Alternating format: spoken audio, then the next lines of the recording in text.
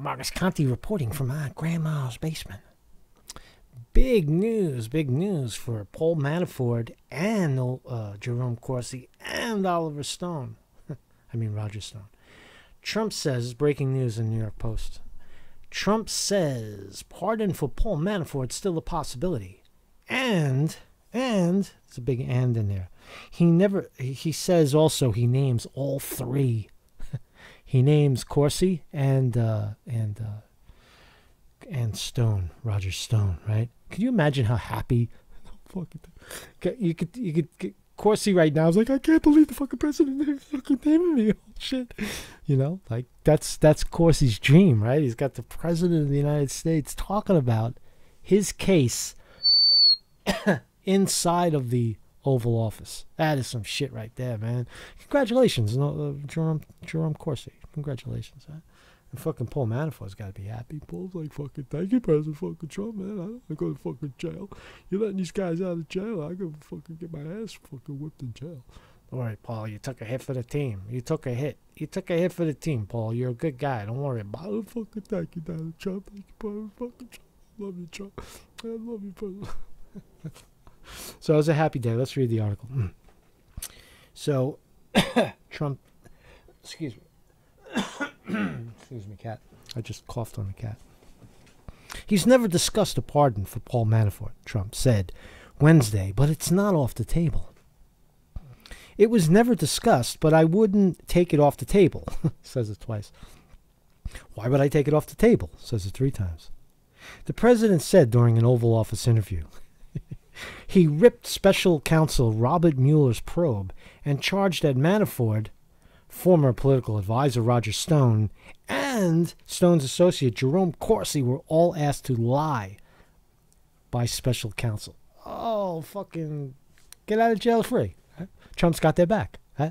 So Paul Manafort, he goes through the he goes through the motions, and they give him a year or two, or whatever the fuck they give him, right?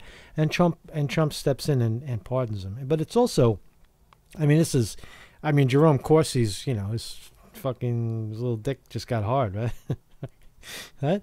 Right? The president of the United States, right? I told fucking Jerome Corsi. Jerome Corsi's doing the fucking Wayne's World, jumping. He's doing air guitar right now in his apartment, right? If you told it, this is Trump. This is heavy. If you told the truth, you go to jail, Trump said. Ugh.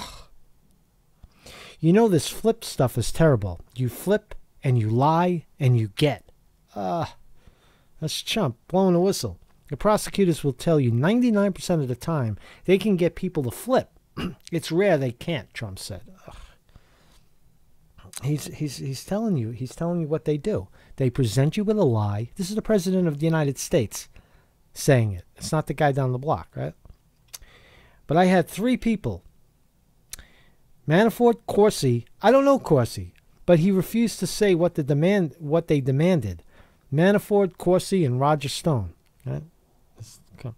It's actually very brave, he said of the trio. And I'm telling you, this is McCarthyism.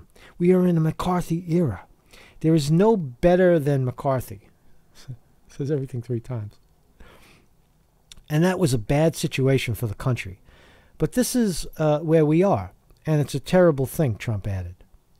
Mueller's team has accused Manafort of repeatedly lying to them on a variety of subject matters. Right?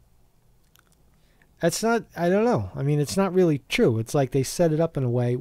That's not the issue right here. They set up a series of events and then they ask you for 40 hours in a row. And when you contradict yourself, they play the 2 contradictions. They turn your brain into mush until you perjure yourself. On Tuesday night, the New York Times reported that Manafort's lawyer had continued briefing the president's legal team about the evidence Trump's former campaign chairman was given to Mueller. Trump has called repeatedly on Mueller to wrap it up. So this is a great day for, I know Jerome Corsi's got to be very happy about the fact that the president has spoken his name in the Oval Office. Is very likely that if push comes to shove, it's because Trump in his heart of hearts believes that it's a political witch hunt to get him right? To smear him because the Democrats lost in 2016. They got caught cheating. They blamed the Russians, and then they ran with the Russia story, trying to put the Russia story on Trump. First it was right because they got caught cheating, right? So that's what it's about. And Trump sees it, and but the takeaway here is that the Corsi, I mean, they're gonna turn Corsi and Stone now into martyrs, right? The object here is to stop the momentum of Trump, and Corsi and certainly Roger Stone and Alex Jones are, for lack of a better term, mouthpieces for Trump. And so I think this is Trump. This is Trump reaching out, saying, "Don't worry about it, man. Just fucking go. Don't take a plea. Don't take a plea. Don't take a plea. You fucking don't say you lied when you didn't lie." Good stuff, man. Marcus Conte reporting.